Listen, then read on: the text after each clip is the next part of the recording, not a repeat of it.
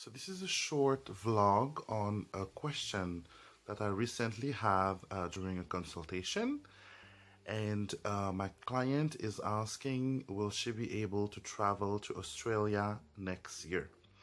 And I've done a 5 card reading, and I thought that the spread is very intriguing and have a little bit of tips, and I really wanted to share that with you so it can be useful to you when you're doing a reading and you have these cards in that question.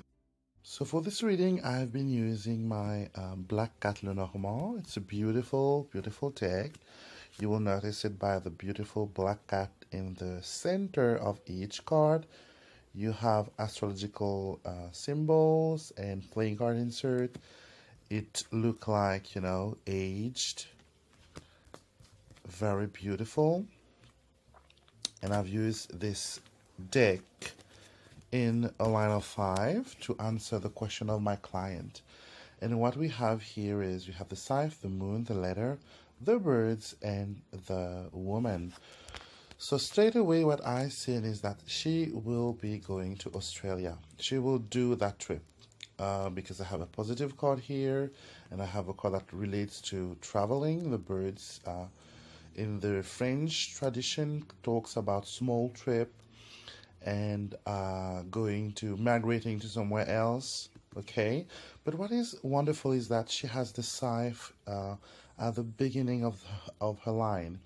So the scythe is a negative card, but you really want to have it as the first card in your spread.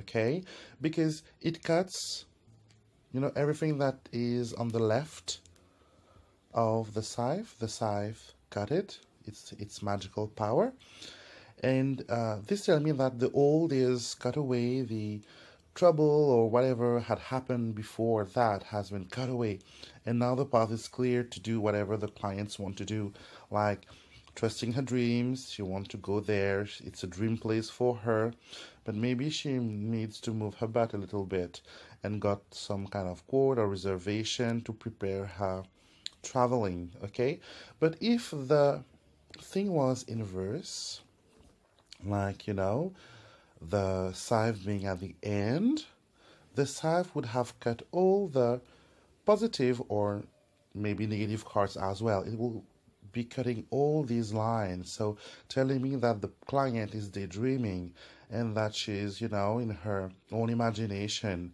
and that her traveling is cut. Okay, but happily for her, hopefully for her, she get it in that way.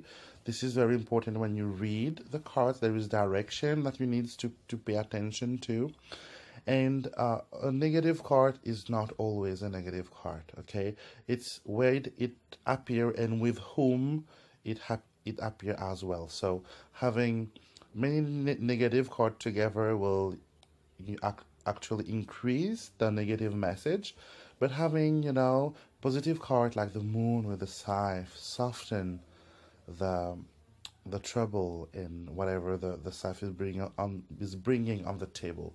But for her question, the answer is yes, she's going to travel, but she need to actually act.